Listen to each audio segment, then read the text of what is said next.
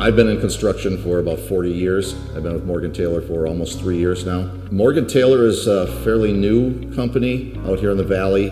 They started out just doing spec homes, and now we're up to about 150 homes a year, and now we're building for customers and semi-customs. The number one item for a builder is timeliness. The longer a building takes to construct, or the longer it sits, that costs money every day.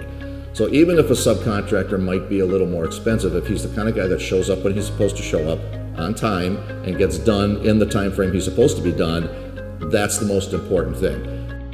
We had the insulating contractor we were using was very, very large in the Valley and very well known.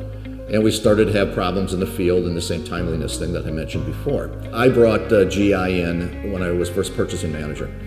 Jose is a very honest individual. You get that sense from him right away. But I think what ended up happening, the most important thing was he said what he was going to do, which anybody can do.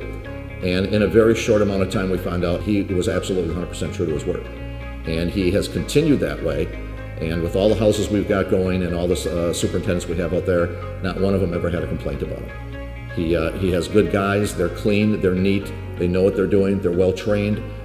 They show up when they're supposed to show up and they do their job.